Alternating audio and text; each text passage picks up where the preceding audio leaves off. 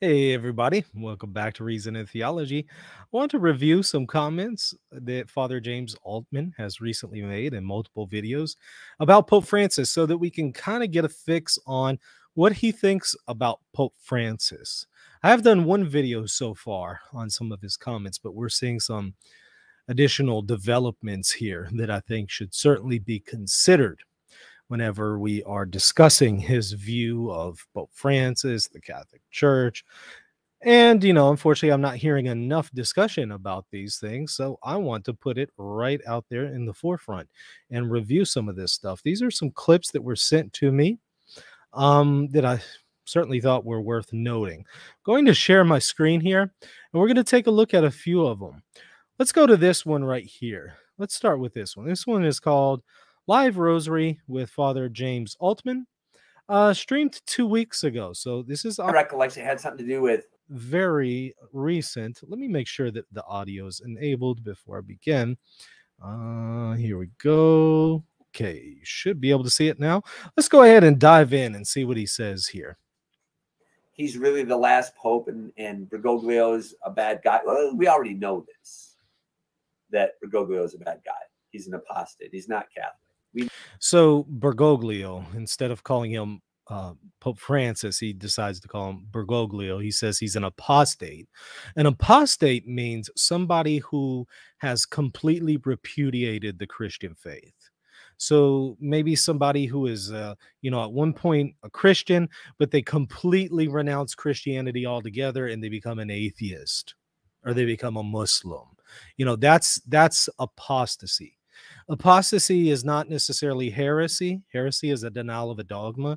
You could be a heretic without being an apostate. But apostasy is, again, full-blown. You have renounced Christianity altogether. He says he is an apostate. He's not Catholic. So he is not, at least to one degree or another, in communion with the Catholic Church, because it's kind of essential to be a Catholic in order to be in full communion with the Catholic Church. You know this. He prances around in that white cassock. Prances around in a white cassock. I don't know if he's suggesting that perhaps he's just not the Pope and he's just dressing as one, or if he's saying, well, he is the Pope, but he's not taking it seriously in his white cassock. Not sure. Leading lambs astray in a way I myself could not even begin to imagine. Simply not Catholic. The very fact that he said, I'm a communist because Jesus was a communist in the Gospels. Yeah, and so what's interesting here is individuals like this who criticize Pope Francis, they never give him the benefit of the doubt and rarely will actually go and look in context and see what they're saying and what they mean by what they're saying. That's a whole video in and of itself, but nothing new there as far as taking Pope Francis right out of context, running with it. Now, of course, if you were to do that with individuals like this, like maybe Father Altman, they certainly wouldn't appreciate that. I've noticed when people take them out of context, they get very defensive. But I see them failing to do that with others, failing to be patient, try to be understanding, giving the best interpretation. It's unfortunate. The last 10 Catholic popes have said the exact opposite, expressly. So that Bergoglio would even dare to say something like that is just mind-blowing. And that people don't recognize it and the bishops don't stand up and say sorry, just tells you 96% of the church hierarchy in Jesus' day crucified him. What is 96% of the church hierarchy in our day doing? They're crucifying him all over again. I'm not surprised. 96% of the bishops, from what we just heard, are crucifying Jesus. It's an interesting take. Not disappointed. My expectation would be it would be the same amount. And I'm only affirmed every time Bergoglio opens his mouth. I'm only affirmed in the anti-Catholicity of his office. So yeah, so pay no attention to these people that just crop up out of nowhere, claiming whatever. But I heard, and I could be wrong, My last recollection of what I heard was that was one great big hoax. Then They're asking him about Garabandal, which, what is the deal? What is the deal? Why are we whoring around after fake apparitions and private revelation like the Israelites whored after the Baals over and over and over? It's like, what are we doing? Now, obviously, I recognize utility to private revelation. Obviously, I do. I'm Catholic. It's clearly affirmed by the Catholic Church that there's utility to private revelation. I understand all that. I affirm that. But I affirm it in the proper perspective. Keep things in perspective. Focus on divine revelation revealed in sacred scripture primarily.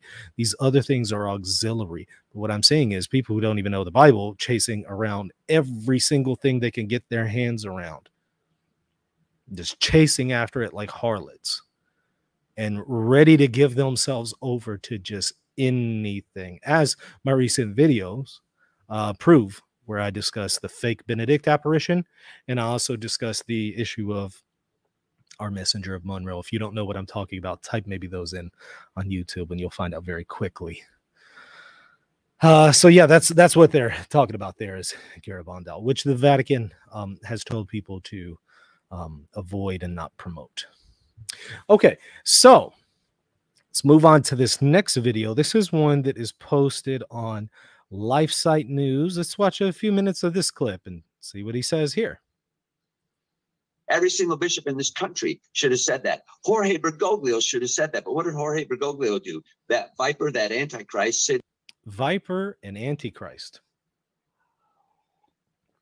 I know that Jesus used, John the Baptist used the term viper for some of the Pharisees, and it's certainly legitimate when he did so, but I do question one's use of such terms if they're not John the Baptist, given the fact that later on in the book of Acts in the New Testament, Paul himself dared not to speak against the high priest because he said you should not speak evil against the ruler of your people, quoting from the Old Testament. So if Paul felt that he wasn't worthy enough to speak against a whitewashed tomb, I kind of wonder if we should be doing that. But an antichrist, that's an interesting term to call the Pope. I seem to recall some Protestants who say the same thing. I'm pretty sure Martin Luther, among some of the other reformers, believed that the Pope was the Antichrist. Lefebvre called the Pope such things. He said that the Antichrist is sitting in the see of St. Peter, as I showed in previous videos. Very interesting concepts that we're hearing from Altman here. Let's listen to it again. Sitting and prancing around in a white robe. He mandated it. There goes the comment again, prancing around in a white robe. They are the ones who should have said, your body is the temple of the Holy Spirit. And you do not become anyone's guinea pig. Every single bishop in this country should have said that. Jorge Bergoglio should have said that. But what did Jorge Bergoglio do? That viper, that antichrist, sitting and prancing around in a white robe, he mandated it inside Vatican City that you had to get the jab. Really, really great work. Please pass on to Steve and Naomi, who I know you know, our thanks and congratulations. Amazing work to undergo that much. It's hard. It's a hard slog. All right, so you get the gist with that one. Let's move on to another one here. Another one with LifeSite News. This one posted on Rumble, or at least it's got John Henry West in there. Looks like it's called Faith and Reason on Rumble. Let's hear what he has to say here. Because he knew what was going to happen. And there it is. And what that says to us here, sitting here today, is that the resignation by Benedict itself was not particularly valid because he was under such pressure as... I'm gonna play this out, so you can hear more, but notice that. Notice that. I'm going to play it again and continue to play it out. But notice what we just heard.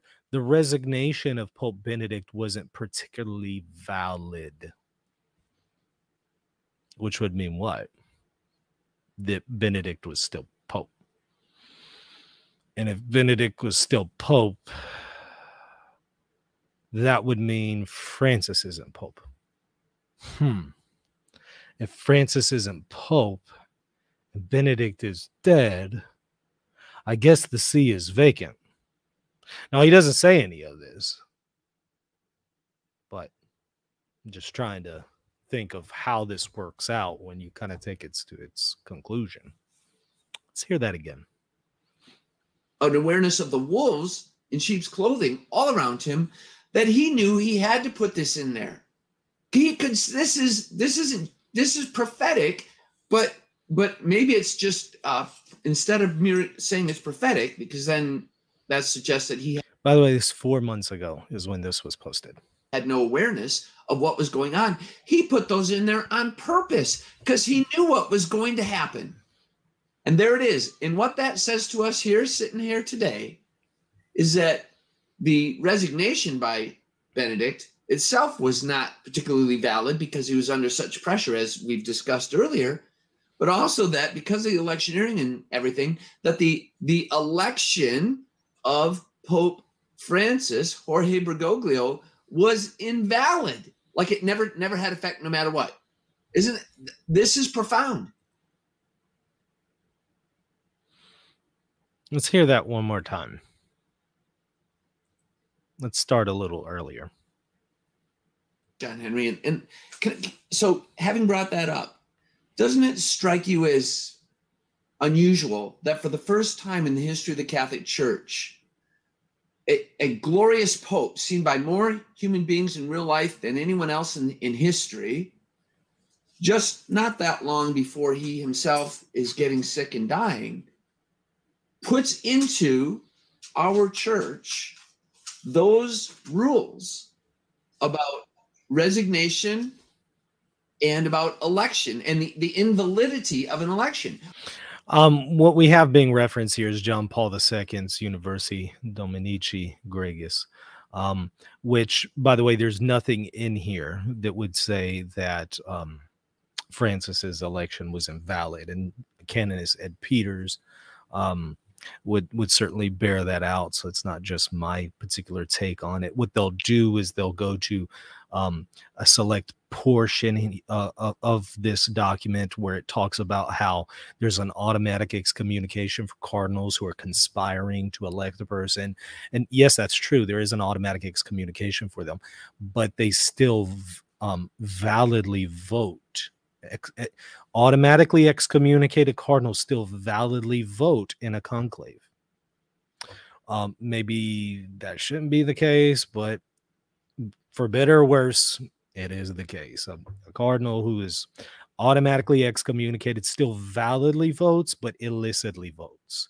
So their actions are illicit in the conclave, but it's still valid, meaning that Pope Francis's election would still be valid, even if Pope Francis himself as a cardinal was somehow automatically excommunicated. That still doesn't pertain to the validity of his election. And of course, it would be lifted at his first confession, if not by the elevation itself. But that's a whole different discussion. But as far as validity, yes, it's certainly still there. But what they'll do is they'll point that out, and then they'll point to a completely different part of this document, and they'll say, see, John Paul II is now talking about the invalidity of the entire conclave. But if you look at the context, what he's talking about when it comes to the invalidity of the context is not the illicit actions of cardinals who are conspiring, but rather illicit actions that are taking place during the conclave itself, not prior to the conclave. And they completely miss that. They just rip it right out of context, which I know I've addressed this before on the show, but I thought I'd mention it just in case somebody else isn't familiar. So this is a common error that some people who are Sedevacantists are promoting, or people who were Benevacantists but now perhaps are Sedevacantists, depending on who we're talking about. This is a common argument that they've used, but it's a very, very basic and simplistic mistake. That, again, if you just simply look at the context bears that out. And again, it's not just my interpretation. See Ed Peters. who has written extensively on this very issue. So this does not serve their purposes. But for somebody who isn't very well trained in theology, for someone who doesn't really know canon law, it's going to sound really convincing to appeal to this document. They're going to be like, yeah, well, there you go. There was a conspiracy to elect Pope Francis, the saying or the theory goes, which is again a whole different thing. But let's just go ahead and accept it gratuitously here. Hypothetically, if there's a conspiracy, they'll say, well, see, that means the whole thing is invalid. And no, that's actually not what the document indicates. It does indicate that it's illicit. It does indicate that these individuals are automatically excommunicated, but they still have the ability to function in the church in their office, because a person like a bishop, for instance, who's automatically excommunicated, or a bishop who perhaps is in mortal sin or something like that, and there's a cutting off, if you will, from the interior virtues of faith, hope, and charity, like they still are able to govern in the church unless the Pope relieves them from ministry. So same thing happens here. An excommunicated cardinal who's like automatically excommunicated, for better or worse, can still validly vote, but he's not acting illicitly. All right, let's continue. What I mean, let's pretend I was Pope for a second. I've got a lot of things to think about, and that would not be one of them. And yet, Pope St. John Paul II had it so much on his mind, an awareness of what was going on around him, an awareness of the wolves in sheep's clothing all around him, that he knew. Did he say Pope St. John Paul II? Who was it who elevated John Paul II? Let's see here.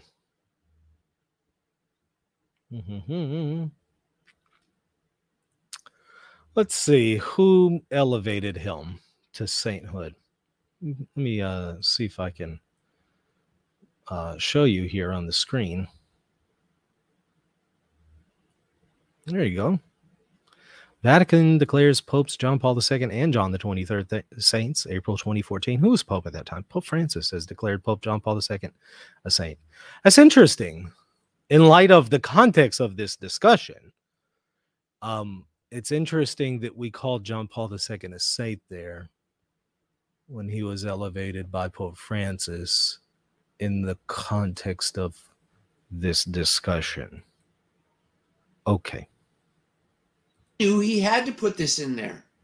He could. This is prophetic, but maybe it's just instead of mere saying it's prophetic, because then that suggests that he had no awareness of what was going on. He put those in there on purpose because he knew what was going to happen.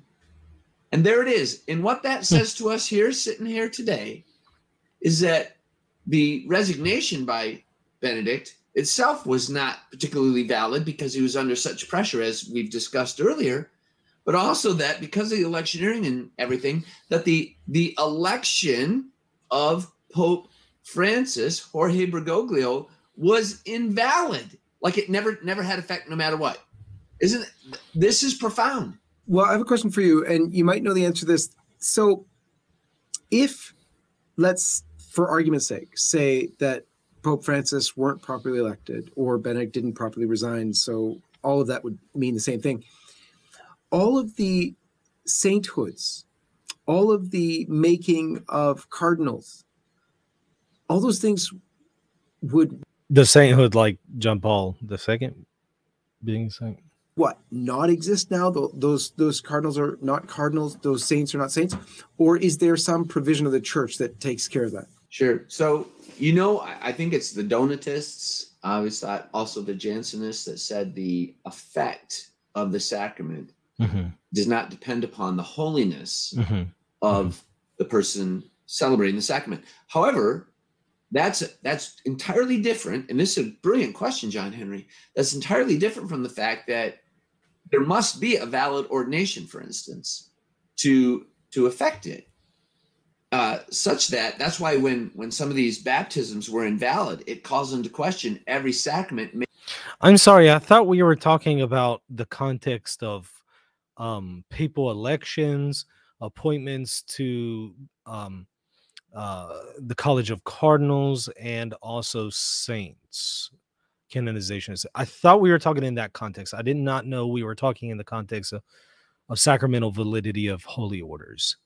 I feel like, did I miss something? How did we go from the question had to do with validity of appointments to the College of Cardinals and the validity of a papal election, and we somehow all of a sudden out of nowhere, I'm not sure how unless I missed it, we shifted to a question of validity of episcopal ordinations. All right. Made by or attempted by someone who was not properly baptized, wherefore the ordination didn't count. Therefore, the seeming sacraments he did don't count. So if the Pope, Bergoglio, was not properly Pope, would those things with regard to... Wait. Hold on. We went from a discussion of the validity of a papal election to sacramental validity of one's ordination, back to a discussion of validity of one's elevation to the papacy. Those are not in the same category. Those are separate discussions. I'm completely confused why we're speaking of these things in a conflated way as if they're in the same category. But I don't know. Maybe there's some clarification here. Let's see. To elevating people to cardinals, that's just a little whim and caprice on the part of him. I guess he could have his own little set of advisors all around him that wear the red hat, but they're imposters. They're posing as something that they are not, because Bergoglio wasn't really the Pope. Because of these things instituted by John Paul II, because he could see what was coming down the road. The sacraments, of course, that he would have celebrated, assuming his original ordination was valid, would also still be valid. But but this is key when it comes to who's going to be then valid as a cardinal to elect the next Pope at the next conclave. What an unbelievable situation would be.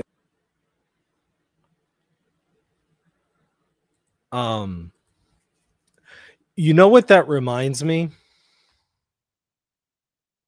I want to listen to that again, and we'll play this further, but the answer that I got there, here's what that reminded me of. Hold on. Okay. Here we go. Recent polls. This is what that reminded me of. Honestly, I'm not joking. I'm not trying to be mean. This is honestly what I feel we just heard as far as a response. Okay. Recent polls have shown a fifth of Americans can't locate the U.S. on a world map. Why do you think this is?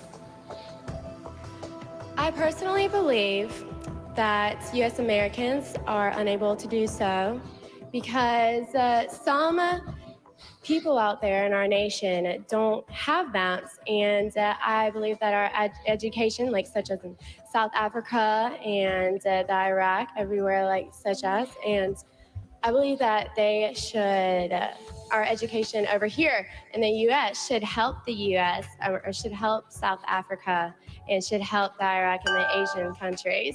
So we will be able to build up our future for our... Now, I totally get what happened there. She's nervous. I've given answers like that if I'm nervous too. Like, I totally get that. I kind of feel like that is what I got here as far as a response from Father Altman. I'm not exactly sure how any of that was coherent, but it could be a problem with me and my own comprehension. So it could be an issue with my own comprehension skills, but I'm not exactly sure how that was a clear answer.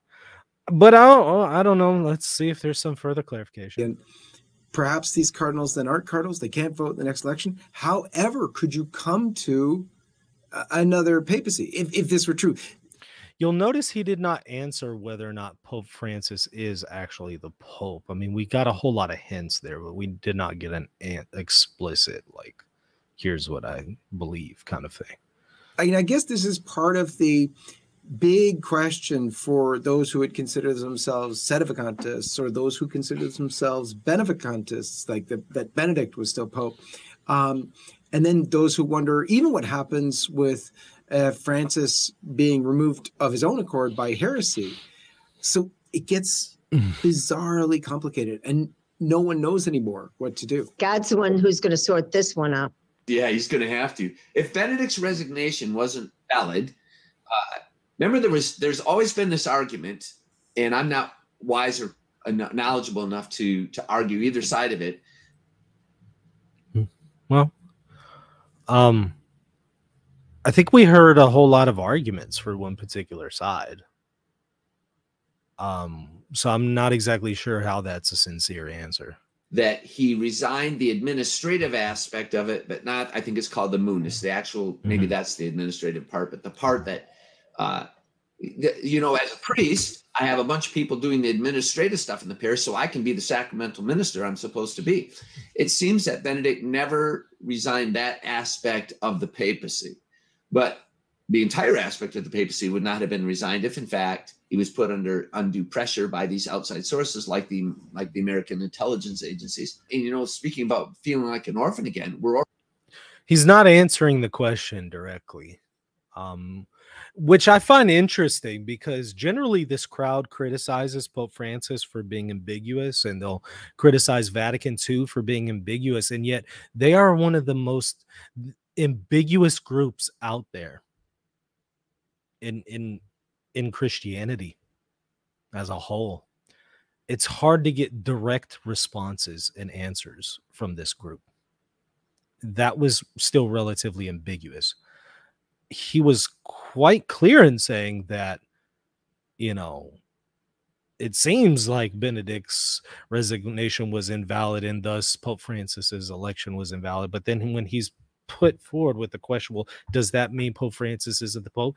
Does that mean these appointments to the College of Cardinals are invalid and therefore the next election is going to be invalid? You're not going to get a direct response or a direct answer. Orphan because we don't really have a Pope. There is a de facto schism in the Catholic Church. We've known this now for years. De facto schism. So, and it is not us that are doing the schisming. It's these people, these globalists, the Bergoglios and all his followers that have schismed away from the deposit of faith. And that's crystal clear. This is exactly what Martin Luther would have argued. This is what the Orthodox argue, the Eastern Orthodox. This is like every heretic and schismatic in church history would have argued. They would have said, I'm not the one in schism. You're the one in schism. I'm not the heretic. You're in heresy. Clear. In one sense, John Henry, it is very complex. Like, how do you sort this out? And Liz, you're right. Well, God's going to be the one to sort it out. Except it is actually very simple. Maybe at this point, with the death of Benedict, maybe there isn't a pope. There's someone posing as a pope. He says maybe. Like he's not giving a direct answer. Like, do you believe? It's a maybe. It's a maybe. It's interesting. You know, if somebody were to go around and say, well, maybe Father Altman is a woman. I'm not saying he is a woman, but maybe he is a woman. And maybe he's really not of the male gender. I'm not saying that he isn't of the male gender, but maybe he isn't. And, you know, give all kinds of like circumstantial evidence that somehow, and by the way, I do believe that Father Altman is a male. Like, I'm just throwing this out as an analogy. I don't really believe this. He's clearly a male. But if somebody were to come along on YouTube and be like, and they're sincerely arguing, like, you know, there's this thing that Altman said, and then he walked a certain way and he crossed his legs at one meeting in this particular way. And so, you know, I'm not saying he's a woman, but, you know, maybe he is a woman. He would be incredibly offended. He would say, this is ridiculous. He would, you know, but it's like these guys feel it's appropriate for them to do the same with Pope Francis.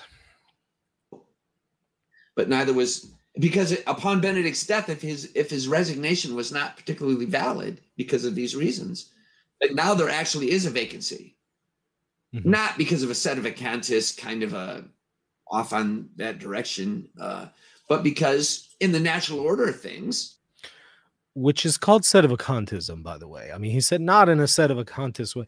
Have you noticed that there are some people out there who say the see is vacant, and they decry being called Sedevacantist, but they will explicitly say the words, the see is vacant. It's like, do you know what Sedevacantism means? Like what the actual word means? It means the see is vacant. You're literally defining yourself as a Sedevacantist when you say the see is vacant. That's the very definition of Sedevacantism. It's so ridiculous. It's like somebody who, you know, a mother who just gave birth to a child, but he says, do not call me a mother. Like, it's impossible. I am not a mother in any kind of way. And they literally just gave birth to a human, you know. It's the definition of motherhood. Like, how do you deny these terms? Well, the reason why they deny it is because they know that there's a lot of crazy association with the term Sedevacantist, so they don't like it, even though the person who says the see is vacant is a Sedevacantist by definition. Some of them will decry that term because they know it's associated with a group of people that they themselves have long fought against. Okay. Had he never resigned at this point upon his death, there would be an opening that is not yet filled. If it wasn't valid, if. But then the question was asked, well, is this in fact the case? And we didn't really get a direct answer here. I mean, is that there still is an opening that's not yet filled, but also because of these other things with regard to Universi Dominici Gregis, which is the document that I just discussed here, which I'll put a link to in the show notes, where I go through this in detail and I show that they engage in very elementary blunders with the document. And you don't have to be an expert in the magisterium to see that. It's pretty basic, really. Okay. That Pope St. John Paul II actually saw forthcoming, which is why he put that in there. Who do we have? Who do we look to? We're orphans. You know, John Henry, this was a 1-2 punch of the globalists to knock out the Catholic Church, get rid of Ratzinger, install Bergoglio. There are a number of people out there right now who know what happened. And if the bishops and cardinals are not going to speak out about it, then it's up to the laity to demand that these questions be answered. You don't have the SWIFT system knock out the entire financial ATM Vatican financial system shortly before he resigns, Ratzinger resigns, and then is reintegrated and up and running right after he resigns. Therefore, all of the wild conspiracies that have followed from that phenomenon are valid and true. Completely logically follows. I want to hear that one beginning part one more time before we move on to the next clip. Just not that long before he himself is getting sick and dying, puts into our church those rules about resignation and about election and the invalidity of an election. What I mean, let's pretend I was Pope for a second. That I've got a lot of things to think about, and that would not be one of them. And yet, Pope St. John Paul II had it so much on his mind, an awareness of what was going on around him, an awareness of the wolves in sheep's clothing all around him, that he knew he had to put this in there. He could. This is prophetic, but maybe it's just instead of mere saying it's prophetic, because even if all this is true and it's prophetic, it still doesn't mean the conclave or the resignation were both invalid. That still doesn't logically follow.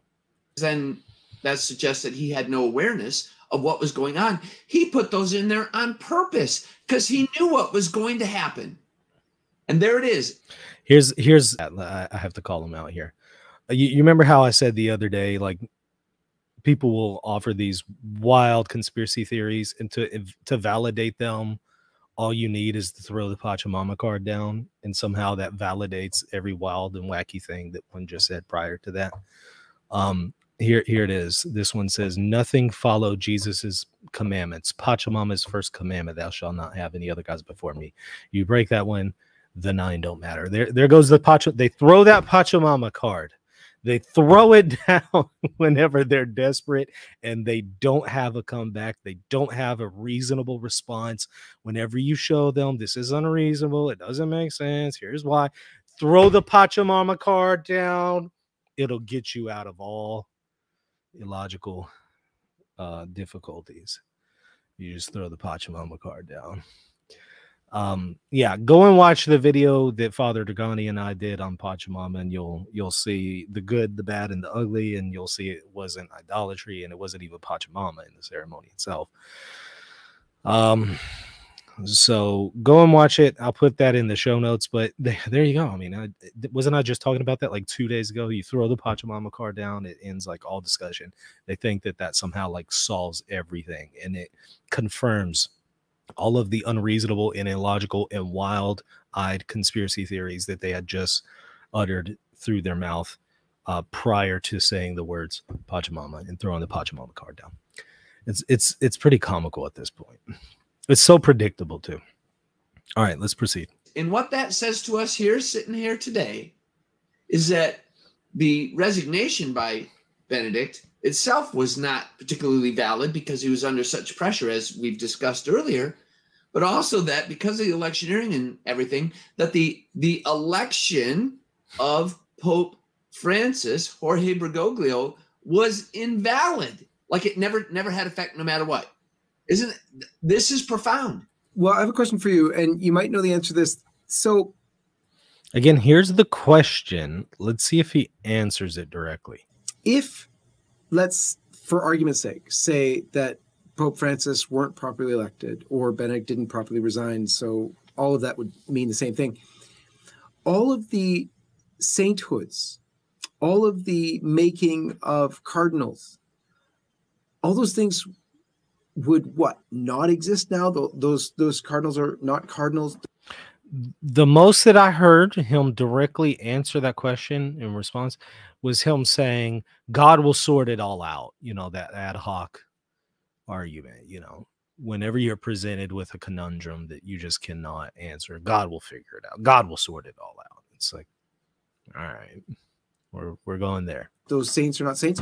Or is there some provision of the church that takes care of that? Sure. So, you know, I think it's the Donatists. I always thought also the Jansenists that said the effect of the sacrament does not depend upon the holiness of the person celebrating the sacrament. However, that's entirely different. And this is a brilliant question, John Henry.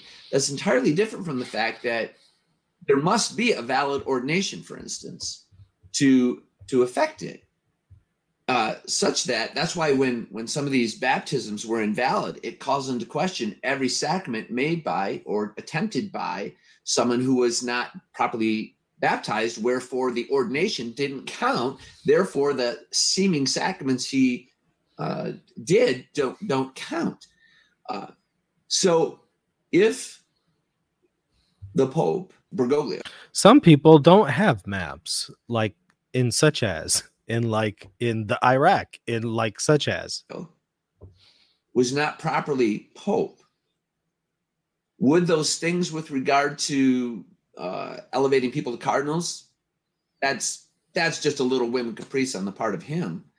I guess he could have his own little set of advisors all around him that wear the red hat, but they're imposters. They're posing as something that they are not, because Bergoglio wasn't really. So the question was, what do you do if that's true? The Pope, because of these things instituted by John Paul II, because he could see what was coming down the road. The sacraments, of course, that he would have celebrated, assuming his original ordination was valid, would also still be valid. But this is key when it comes to who's going to be then valid as a cardinal to elect the next pope at the next conclave. What an unbelievable situation. Just I didn't hear an answer in there. All right, let's move on to this one. Let's see what we have in store. And Jorge Bergoglio. So there are two aspects of a papal's reign, and it's the same for this is the same for a parish priest. You have your sacramental ministry, and then you got this administrative stuff you have to deal with every day, like the roof is leaking. Right? So when Benedict resigned, it is said by people who are way smarter than me on this issue that he only resigned that administrative part, but he kept, I don't know if it's called munus is the word, but he kept the sacramental aspect of it. So he didn't really fully and completely resign. And the beauty of that, the fact that he still lived for another decade or so, is that Jorge Bergoglio was kept in check, because he knew full well that Pope Benedict could come out and say, just a second there, big guy, you have really strayed from the dogma of the church, from the deposit of faith. He was held in check by Benedict. Of that, I am certain. When? Like in those times that Benedict actually came out and said that he affirms the pontificate of Pope Francis and their two papacies are one? Like, what? When did this happen? Did I miss this? Did Benedict ever put Francis in check? What? And because look how he's gone bananas after Benedict dies, right? The whole crushing of the Latin Mass, which he is not allowed to do. He does not have the authority to do so, and we don't have to follow him like some blind. Wait, hold on. Did I mishear him? Let me hear that again. Of that, I am certain. And because look how he's gone bananas after Benedict dies, right? The whole crushing of the Latin Mass, which he is not allowed to do. The crushing of the Latin Mass, I thought, what year was Traditionis Custodes? It was like 2021, July of 2021. That was before Benedict died. Let me hear that again. From the dogma of the church, from the deposit of faith. He was held in check by Benedict. Of that, I am certain. And because look how he's gone bananas after Benedict dies, right? The whole crushing of the Latin Mass, which he is not allowed. So he crushed, in his mind, he crushed the Latin Mass after Benedict died? Except Traditionis Custodes was like a year and a half before Benedict died. Did Benedict put him in check? To do. He does not have the authority to do so. So he doesn't have the authority to restrict a particular missal. Well, the entire manualist tradition would disagree with Altman here. Trent, the Council of Trent, would disagree with Altman. Vatican I would disagree with Altman. And there's also an appended anathema against those who deny what it says in the relevant portion there. He has the authority. It's a different question of whether he should have used that authority and whether it was a good idea. You know, those are different questions. But like, does he have the authority to restrict the missal of 62? Yeah, he has that authority, for better or worse. And believe it or not, you actually want the Pope to have that kind of authority. So it is for the better. That doesn't necessarily mean that in this particular case, that was the best judgment. But you do want to have a Pope who has that authority, which he does have that authority. Because if he doesn't, then ultimately the magisterium doesn't have authority over accidental matters of the liturgy, which is absurd because the entire history of the liturgy shows otherwise, in addition to the magisterium arguing otherwise. And we don't have to follow him like some blind faith. Jorge Bergoglio lacks 100% authority, no authority at all to stop the Latin Mass, which is the dogma of the church. Okay, first of all, I did do a video where does Pope Francis have can Pope Francis ban the Latin Mass? I think is the title of it. I'll put that in the show notes. The Latin Mass is the dogma of the church. It's a dogma, y'all. It's a dogma. It's literally dogmatic. So the Latin Mass existed in the first century. It didn't. It existed in the first century. It's dogmatic. I mean, all dogma existed at the end of the first century because the deposit of faith ended with the end of the last apostle. So at least by John's death, you have the Latin Mass being dogmatically communicated to the churches. And y'all were making fun of me. And y'all were saying, oh, Michael, you're just straw manning these people whenever I make arguments against those who claim that the Latin Mass literally is a first century liturgy and literally came down from heaven, you know, in golden tablets. Y'all were making fun of me and saying I was caricaturing people. Oh, really? Really? Huh. Let's hear that again. 100% authority, no authority at all to stop the Latin Mass, which is the dogma of the church. He has no right. And I'm the one straw manning people, and I'm the one making up a caricature? Really? You still believe that? You have no idea how many people say, oh, Michael, you're just making it all up. There's nobody out there that believes that. You underestimate people. Or you overestimate them, I should say. Maybe this time you should estimate them, as they say in the office. Right? Yeah. Look, there are people who believe the KJV goes back to Paul. That's not a caricature. There are people who really do believe that Jesus and Paul actually spoke Elizabethan English. Yes. Jesus said thee and thou, not you. Jesus said thou. I've heard those words. I've heard those words directly from the lips of an individual.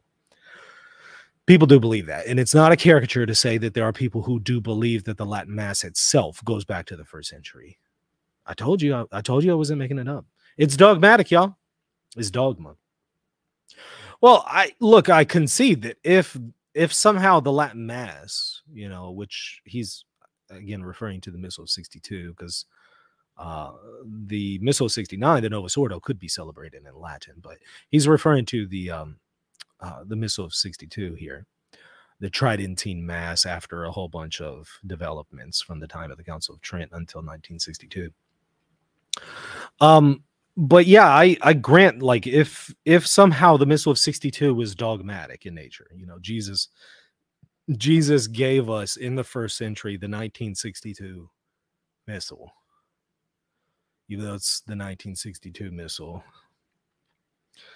If somehow that were true, yeah, I agree that it would be dogmatic in that case, and Pope Francis wouldn't be able to, like, restrict that. Like, I totally agree. But that's what I'm challenging, the claim that somehow the peculiarities to the Missal of 62, the accidental features that distinguish the Missal of 62 from the Missal of 69, that somehow those are apostolic in nature. And not only apostolic, but divine apostolic. So we're not just talking about human apostolic tradition. We're talking about divine apostolic tradition, i.e. dogma. It's dogmatic, y'all. You heard it here first. Right to do so, and no Catholic, no priest, no bishop, and no cardinal has to follow that. He has no right to do so, and he isn't man enough to stand up and admit it. And he's going to burn in hell because of, for 1,000 different reasons, Jorge Bergoglio. So Pope Francis is going to burn in hell. Did I hear that correctly? Let's hear it again. He has no right to do so, and he isn't man enough to stand up and admit it. Mm-hmm. And he's going to burn in hell because of, for 1,000 different reasons, Jorge Bergoglio. Mm-hmm. But so anyways, we're just going to move on from that point. So Pope Francis is an antichrist who is going against dogma by restricting the Missal of 62. And he's a viper and he's prancing about in a white cassock, and he's gonna burn in hell. Gosh, tell us how you really feel about him. Let me hear that one more time. Let's go back to here's it. what I get. Let me go back to that one more time. I think it was like the 1 minute 46 timestamp, somewhere around there. Let's hear it one more time. And Jorge Bergoglio. So there are, and then where it comes more recently is with regard to Benedict and Jorge Bergoglio. So there are two aspects of a papal's reign, and it's like a roof is leaking, right? So when Benedict resigned, it is said by people who are way smarter than me on this issue that he only resigned that administrative part, but he kept the aspect of it. So he didn't really fully and completely resign. And the beauty of that, the fact that he still lived for another decade or so, is that Jorge Bergoglio was kept in check, because he knew full well that Pope Benedict could come out and say, just a second there, big guy, you have really strayed from the dogma. And Benedict totally did that when Traditionis came out. He totally put Francis in check. He was like, just a second, big guy, you can't. Benedict totally did that. Don't you remember when Benedict did that? He totally did that. Dogma of the church from the deposit of faith. He was held in check by Benedict. Of that, I am certain. And because look how he's gone bananas after Benedict dies. Speaking of going bananas, right? The whole crushing of the Latin Mass, which he is not allowed to do. He does not have the authority to do so, and we don't have to follow him like some blind faith. Jorge Bergoglio lacks 100% authority, no authority at all to stop the Latin Mass, which is the dogma of the church. He has no right to do so, and no Catholic, no priest, no bishop, and no cardinal has to follow that. He has no right to do so, and he isn't man enough to stand up and admit it. And he's going to burn in hell because of, for 1,000 different reasons, Jorge Bergoglio. But sort of for 1,000 different, man enough to stand up and admit it. And he's going to burn in hell because of, and he isn't man enough to stand up and admit it. And he's going to burn in hell because of, he isn't man enough to stand up and admit it. And he's going to burn in hell because of, for 1,000 different reasons. Have to stand up and admit it. And he's going to burn in hell because of, and he, I'm sorry. I'm making sure that I understood him correctly. That's why I'm playing it back here. isn't man enough to stand up and admit it. And he's going to burn in hell because of, for 1,000 different reasons. To stand up and admit it. And he's going to burn in hell because of, for 1,000 different reasons, Jorge Bergoglio. There you go. I mean, you heard it from Father Altman. Evidently, Pope Francis is going to burn in hell forever for 1,000 different reasons. But so anyway, but even if there's some question about Benedict and Bergoglio, who was who, what powers did each of them have, that certainly ended. And it was Altman who was canceled, right? So he was canceled. He was being persecuted. Do you think that maybe things like these were things that his bishop was aware of behind closed doors, and maybe he took those things into account? I'm not saying he did. I'm not saying that Altman's bishop knew things like this about Altman and took them into account, but maybe he knew them. Maybe he, I'm not saying he did, but maybe he knew them. Maybe he accounted for them. Maybe stuff like this went into his decision to cancel Father Altman. Maybe. I'm not saying it's factual. I don't know that. I'm just saying maybe. In the same way that they say, well, maybe Pope Francis isn't a pope. Maybe it was an invalid. Okay, I get to play the maybe game too. Maybe his bishop knew some of these things about Altman and kind of knew that he was harboring some of these views, and maybe it was considered whenever he chose to go the direction he went with him. Maybe not, but maybe. Just throwing that out there. Benedict. And so now the question is, well, does Jorge Bergoglio have any authority as Pope at all now at this point? It's all a very confusing thing. And it shouldn't be confusing. This problem should never have arisen in the Catholic Church to begin with. Any confusion. Confusion is not from heaven. Confusion is from hell. Hell or heaven. Remember, God wanted to create. Amen. Thank you so much, Father Altman. Confusion is from hell. It's from the demon of confusion. Yes. Everybody who is out there confusing minds about whether or not Pope Francis is actually Pope, I second that. That is from hell. I agree. That couldn't have been said any better, Father Altman. Thank you so much. You are correct about that. Confusion is from hell. It is demonic. It is evil. And those who are out there confusing people in these areas, well, you know where it's coming from. You heard it from Father Altman. I mean, he said it. So, order out of chaos. That's right from Genesis chapter 1 and 2, right? God creates order. He cleans up what is a mess and makes it nice and neat and tidy. He creates order. What did Jorge Bergoglio say when he first assumed whatever authority he had? He said, I'm going to make a mess of things. Sorry, Jorge, that is... Yeah, that's exactly what he said. And he totally said it in that context, too. Those were the exact... That's like a direct quote of Pope Francis. And that's the exact sense in which he meant it, too. Absolutely. Absolutely. Thank you. Thank you so much for that, Father Altman. Not the job description of the Catholic Pope. Mm-hmm. So anyway, so is it empty now? Well, I've never said so. He hasn't said so. He hasn't said so. He hasn't said so. Okay. I have never asserted that ever in anything I said. I said he's a fraud of a Catholic. Mm-hmm. Mm-hmm. There was all that other stuff that we just heard, by the way, but sure. And by the way, this was 2 months ago. So that the previous video that we watched was before all this. So all of those things about, well, it wasn't fully a valid resignation, and therefore he wouldn't be validly elected and all. But he never said Pope Francis isn't the Pope. He never said that. But he did say all that other stuff. But he never said it. This reminds me of another Father James Martin. He never says that homosexual acts are intrinsically good. He doesn't say that.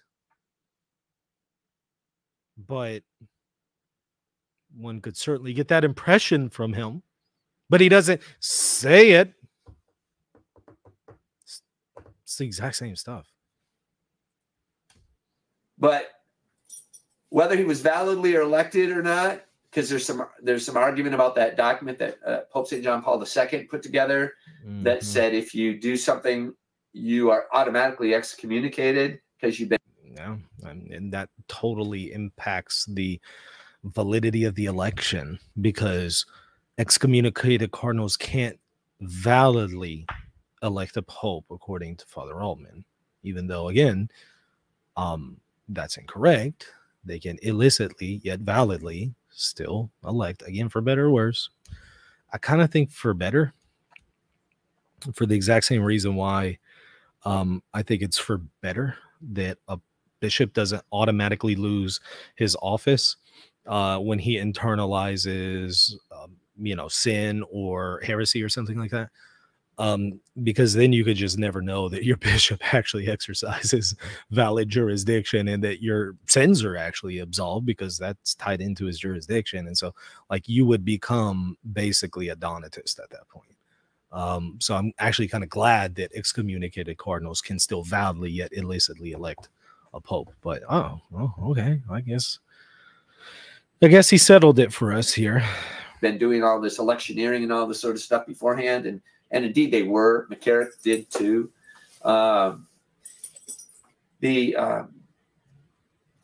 I'm not even going to offer an opinion because I'm not an expert in this. He's not even going to offer, because he totally didn't offer any kind of opinion just now about Pope Francis. Like the whole bit about him going to hell. And then again, the previous video that we saw 2 months prior to, he gave no opinions about Pope Francis's validity, just like none. He didn't give any. And so he's not going to give any opinions here because, I mean, he's not going to give an opinion, right? So there are some people who say he's not really the Pope. I don't know. He walks around. Some people say, I mean, there's some people who say that, you know, maybe Father Altman's bishop knew all these things about him prior to relieving him as pastor, and took that into account when relieving him as pastor and didn't cancel him, but maybe he was aware. Some people say those things, okay? Some people say those things. I'm not saying they're true, but some people say that. Around in the white cassock. I don't care whether he is a pope or not. I don't care if you are the pope. You do not have authority to change Catholic dogma. And Pope Francis has totally been changing Catholic dogma. Like he does that every single day with every single encyclical that he's issued, every apostolic. He just changed the dogma. Now, again, I know that there's plenty of radshreds who argue that. I've looked at every one of the instances that they've mentioned, and that's not the case. It's usually from people who don't know how the magisterium works who make those arguments. Usually from people who can't even define properly what a dogma is. Those are usually the people who make those claims. But yeah, I mean, I agree with Father Altman. He can't change dogma. I mean, that is true. Pope Francis cannot change dogma. And for any Catholic who's naive enough to think that somehow the church can change these dogmas, and yeah, just stop it.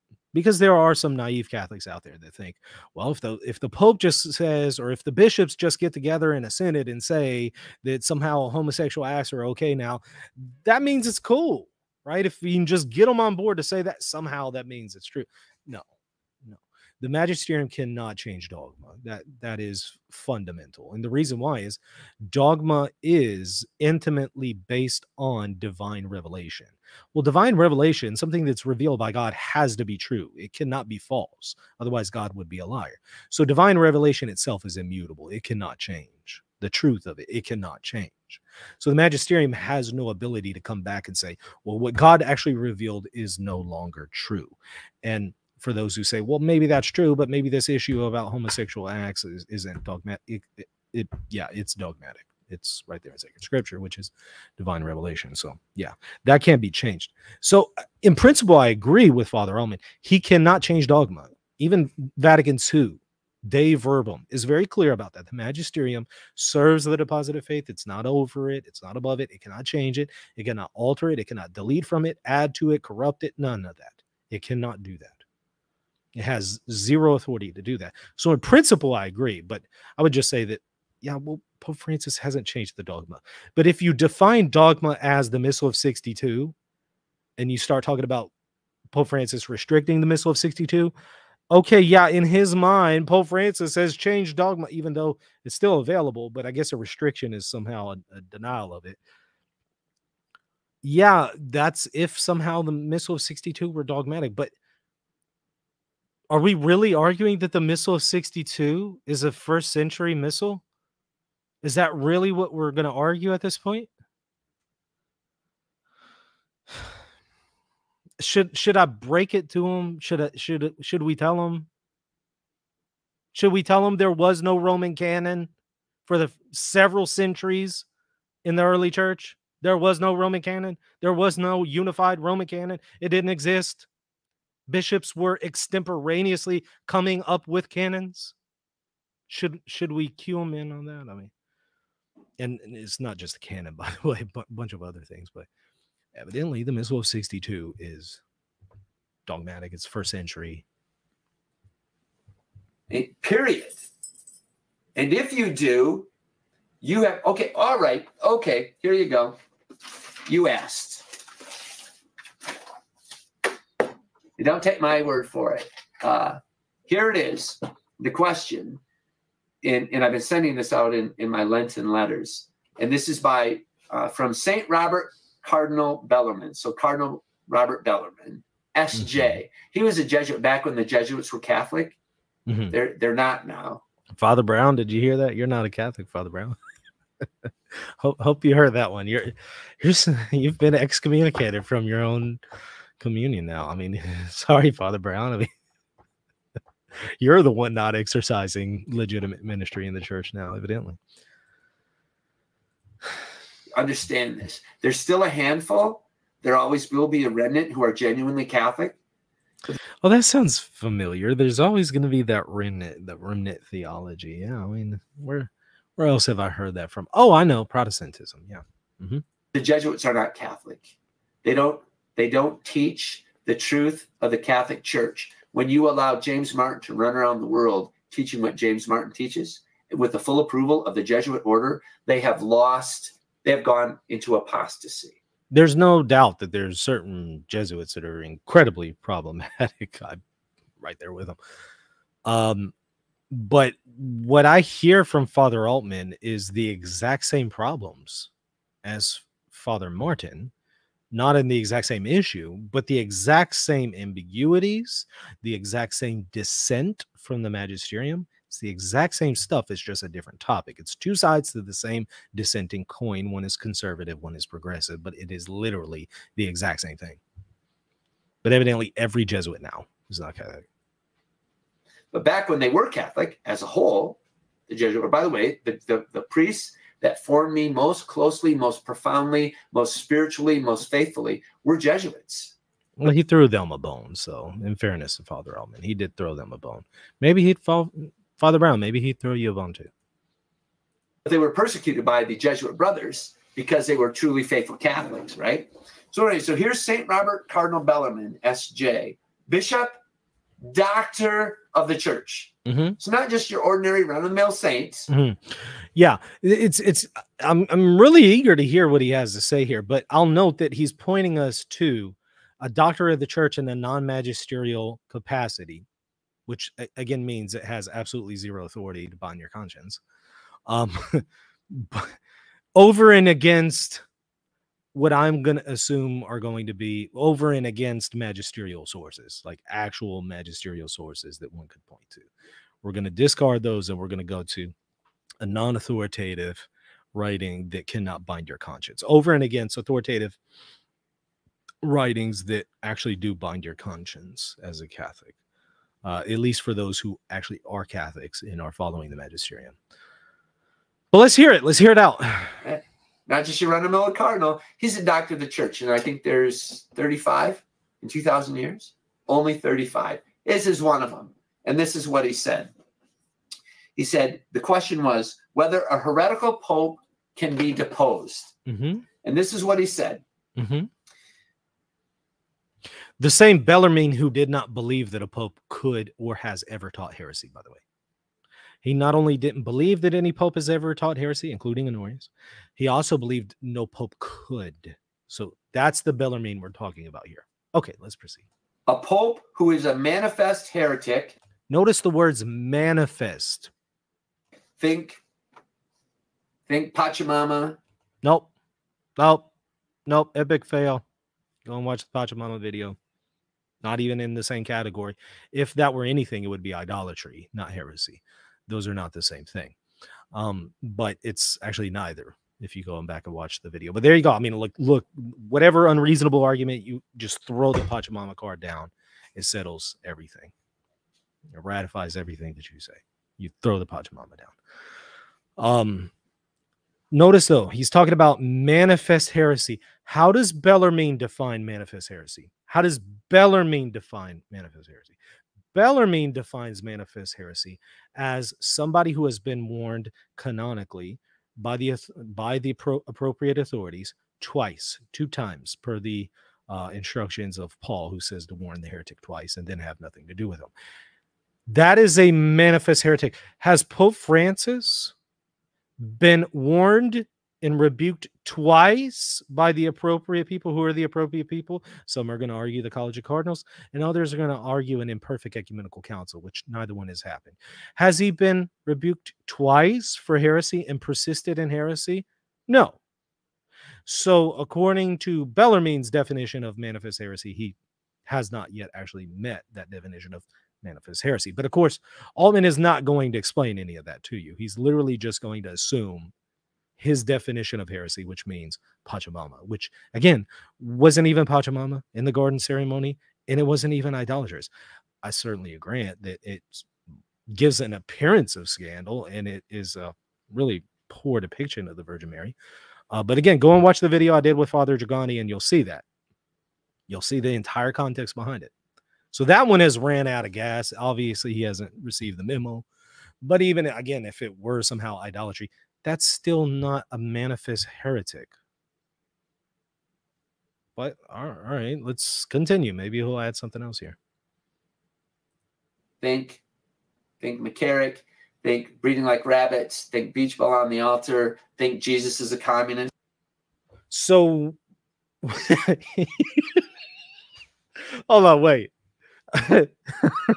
So, when a beach ball flew up on the altar, Pope Francis picked it up and threw it off the altar. Because to my recollection, that's what happened. Accidentally, a beach ball came up on the altar and he removed it from the altar, if I recall correctly. Let's say he didn't, though. Like, let's say he just left it there. You're a manifest heretic if you have a beach ball on the altar.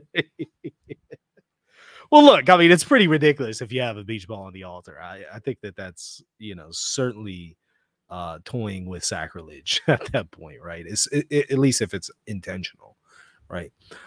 You intend to have like a beach ball on the altar. Like, what are you thinking? This is the sacrifice of Christ. Like, what's going on here?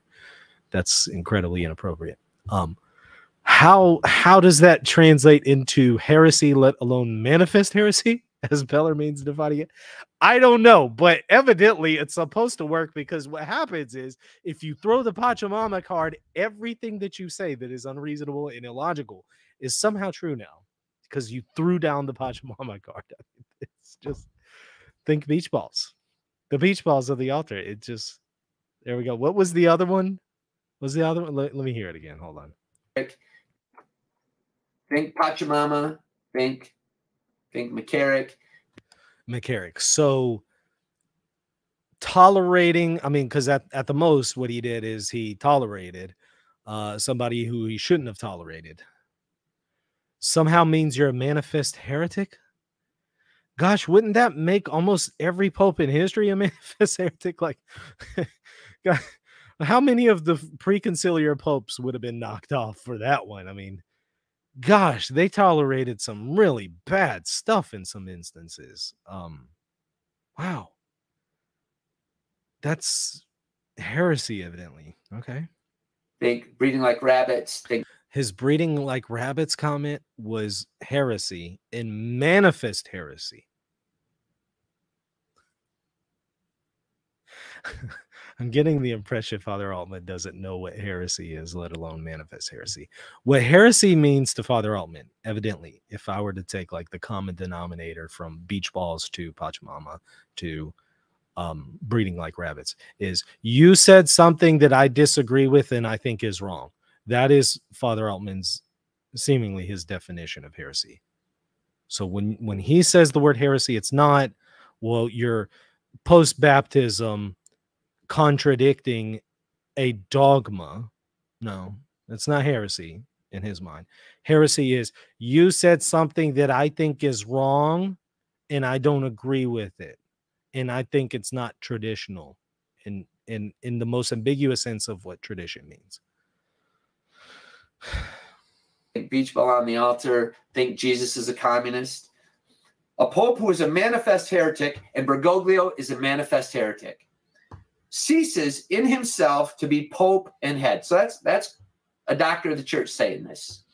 And because he's a doctor of the church is definitive. Like, that is authoritative. And Cajetan and Suarez and others who argue different, they're not as authoritative because they're not doctors of the church, and therefore you have to believe Bellarmine's understanding. And Bellarmine's understanding is certainly applicable here to Pope Francis because he's been canonically warned twice. That has happened, which obviously it hasn't happened. None of this has actually happened, even according to Bellarmine's theory. And that's all it is a theory. You're free to dismiss it. Him being a doctor of the church means zero in this instance of binding your conscience. You're free to disagree with him on theological grounds. You know who else is a doctor of the church?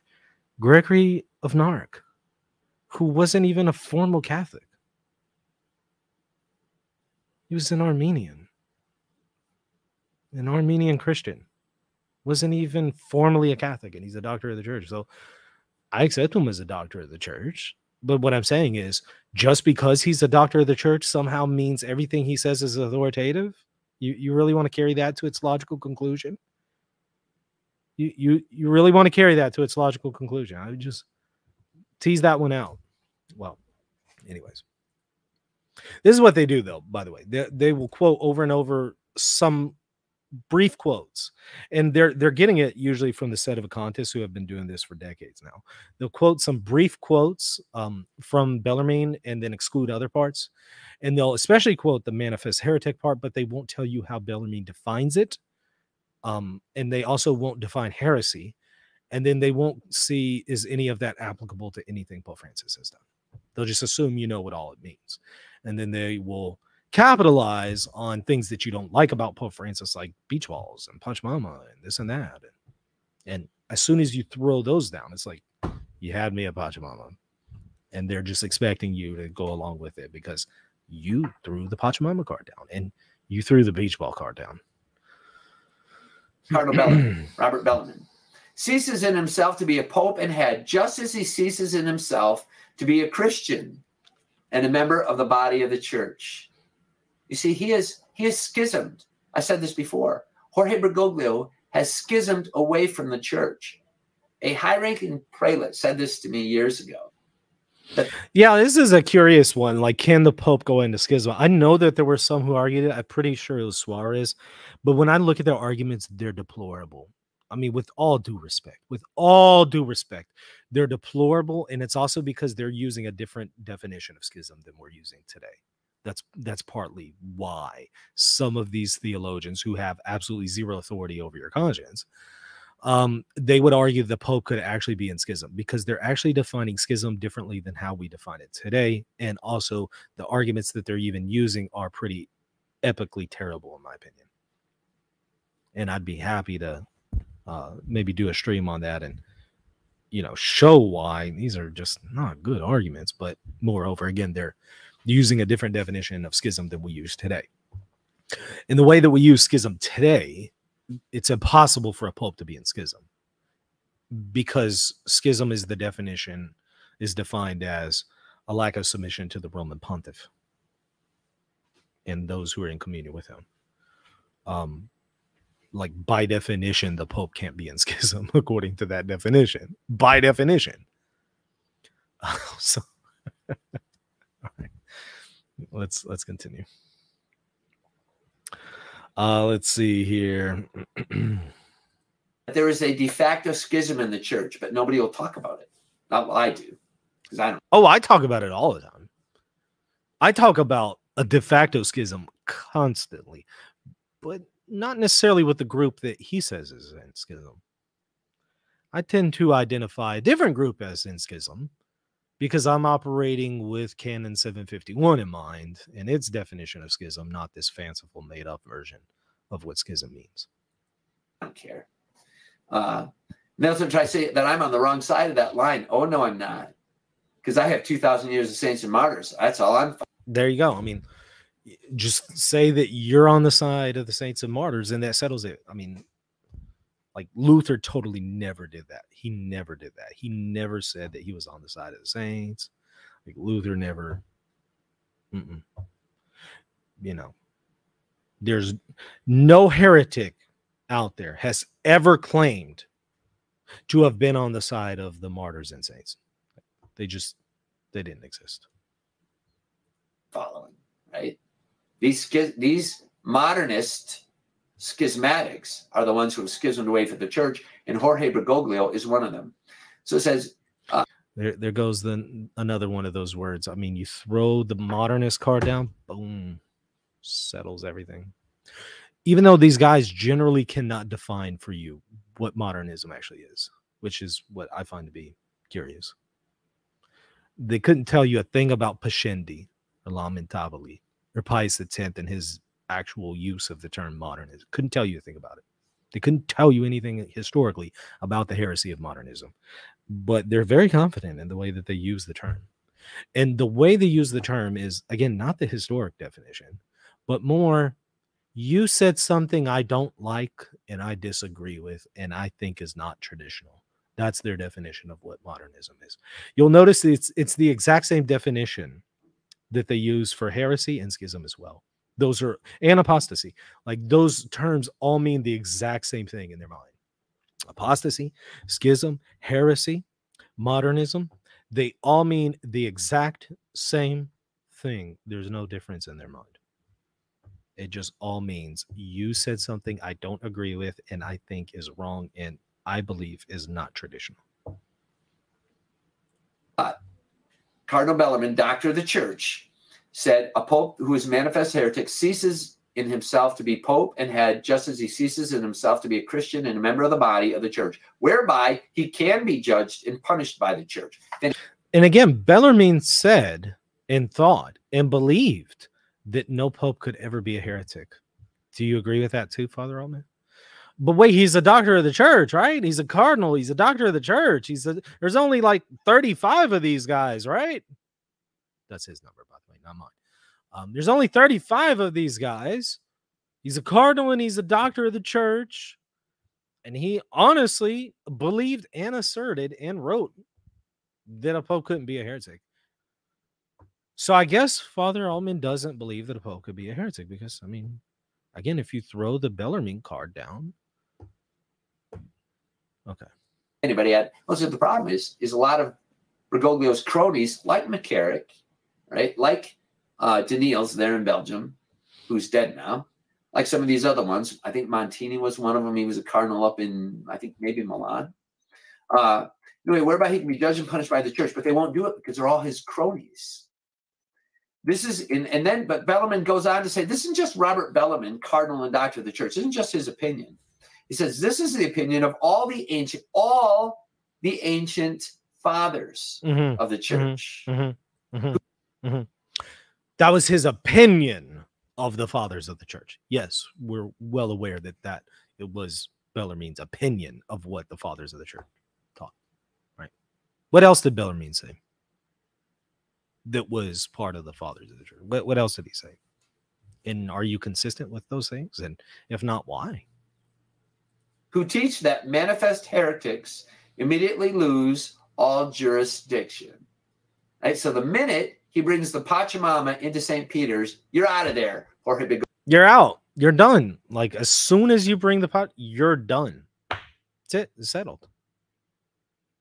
Bergoglio, we don't have to listen to you anymore. Until you publicly repent, Jorge Bergoglio, you have no authority. You are schismatic. You are an apostate. Right? People don't like to hear that. It doesn't mean the seat's empty. Oh, there's somebody sitting there who just happens to be an apostate. Right?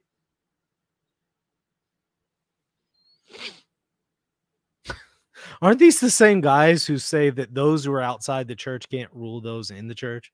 And they'll proof text Leo the 13th. Like, wait, what? Hold on. Wait. Okay. Let me get this straight. I'm going to listen to it again, but I just want to get this straight. So an apostate, like somebody who's totally repudiated the Christian faith, and an idolater, and is not a member of the church and is a heretic. Again, he's not in any way Catholic. He's not a Catholic. He's an apostate. He's a heretic. He's a modernist. He's an idolater. He's an antichrist. Did I miss anything else? He's going to hell. I think I got them all. He's prancing about with the white garment. He still is on the Sea of St. Peter. All right. Okay. See if St. Peter's still intact, though. Like, it's still Gucci. Like, nothing wrong with that. See if St. Peter is still good. It's still unblemished. It's the unblemished See of St. Peter. It's good to go, right? It's Let me hear that again. Hold on. Authority. You are schismatic. You are an apostate. Right? People don't like to hear that. It doesn't mean the seat's empty. Oh, there's somebody sitting there, just happens to be an apostate. So it's not empty. Somehow, even though we just heard all this stuff about an invalid election and everything, it's still somehow occupied. I don't know how. But it's still somehow occupied, even though it was invalid. It's still not empty. Somebody's sitting on it, but they're an apostate, non-Christian, non-believer who's governing the church. But your See of St. Peter is still good to go. It's still like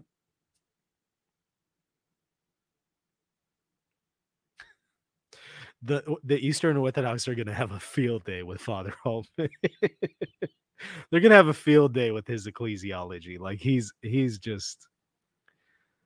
ripe for the picking for the Eastern Orthodox.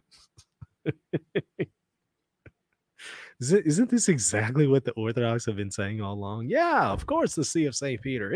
Of course. Of course, it's unblemished. Of course, we're in communion with the See of St. Peter, just not the guy who's currently sitting in the See of St. Peter. Like, he's a heretic. The Orthodox have been saying this for a very long time. Like the ecclesiology I just heard was Eastern Orthodox par excellence. Right. He says, he's talking about Saint Cyprian, and then it goes on. He says, let's see, he means that Novatian, who was, I think, Pope at one time, even if he was a true and legitimate Pope, right? So this answers your question of Sedevacantism, whether Bergoglio was legitimately elected. Bellarmine says that even if Novatian was legitimate and true Pope, still would have fallen from the pontificate by himself if he separated himself from the church. The same is the opinion of the learned men of our age. As John Dredo teaches, those who are cast out as excommunicants or leave on their own and oppose the church are separated from it, namely heretics and schismatics. So there you have it. It's not, I don't care whether the seat's empty or not. That issue doesn't, I'm not even concerned about that. What I'm concerned about is the apostasy. It's not even an issue. The person who prances. It's not even an issue if the See of St. Peter is empty or not. Like, that is not even a factor for Father Altman. Doesn't matter. Empty or not, doesn't really matter.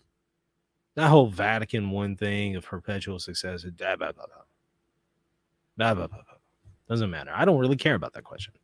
I don't care whether the seat's empty or not. That issue doesn't, I'm not even concerned about that. What I'm concerned about is the apostasy of the person who prances around in the white cassock and his buddies who are equally apostate that run around doing what they do. So I hope that answers the question. Sedevacantists means the seat's empty.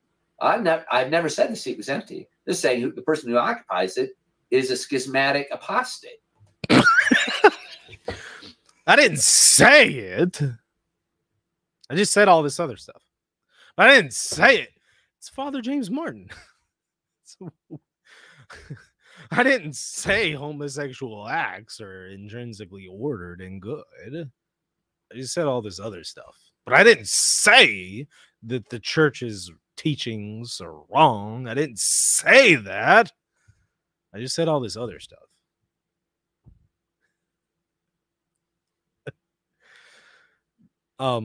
Let me go back to what Father Altman said. Yeah, confusion is a really bad thing. Confusion comes from hell. Yeah, confusion is a really bad thing.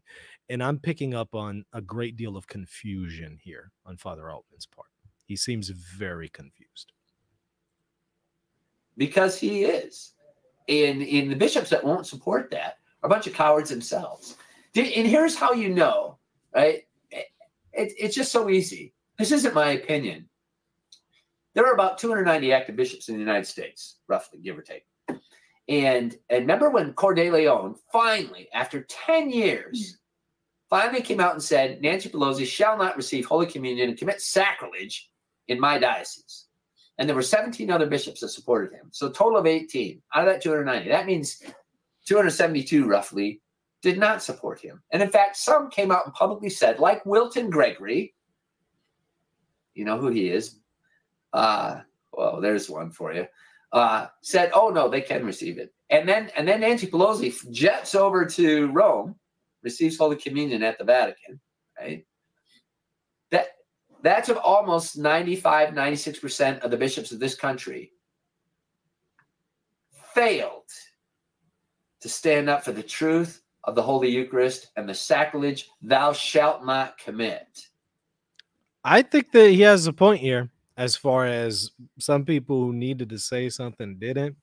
And then Pope Francis certainly failed, in my opinion, on this issue. I've said that before, and I'll say it again. Pope Francis failed. And I think he implicitly undermined Coeur d'Leon on this issue and in the response that he gave when he was asked about it. I think there's some legitimate criticism of Pope Francis and bishops who haven't spoken up on this issue. I think there's some legitimate grievances here. That's why I say this group, not all of their grievances are legitimate. In fact, the majority of their grievances are not legitimate. They're pharisaical, or they're based on errors in theology. But no, there are some points here and there where they say something that it's like, yeah, you're right. That's a legitimate criticism. They tend to go too far with it, drawing the wrong conclusions with it oftentimes. But occasionally you'll hear some things that are just like, yeah, you have a point. And this is one of those that's like, yeah, this is a failure. And this is why I think that there are some things that you could legitimately criticize about this pontificate. But again, be consistent, because I think you could say the same thing about some of the other pontificates as well, not only in the post-conciliar period, but also pre-conciliar period. Right. There was Supich down in Chicago, right? Remember when Cardinal George died, he let Rahm Emanuel, the Jewish mayor of New York, I think he's Jewish, receive Holy Communion, not a Catholic. Catholics don't have a right to receive Holy Communion. You have to be in a state of grace. And you have to, first of all, you have to be. I think he meant like non-Catholics don't have a right to receive Holy Communion. I think he just misspoke there. Catholic. And then you have to be Catholic in a state of grace.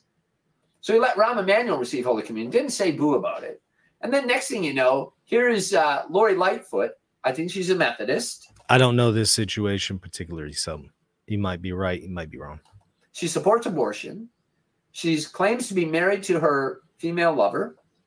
And she prances up and receives Holy Communion. And Supich doesn't say anything about it. And he's also where that priest has some soap bubbles in the sanctuary and singing Kool and the Gang in the church and the mass. Again, all this may or may not be true. I don't know. I'd have to fact check him. May or may not be true.